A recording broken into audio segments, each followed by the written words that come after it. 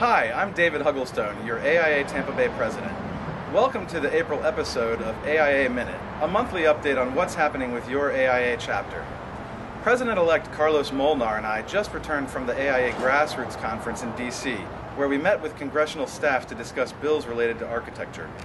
We discussed debt forgiveness for architecture grads giving back to their communities, financing for energy-efficient building, and removing procurement laws that block good design. We'll continue to keep you updated on their progress. Our newly formed Building Enclosure Council recently held their first meeting. Distinguished building scientist Chris Mathis presented a session on why buildings matter, and thanks to J.O. Delato for providing refreshments.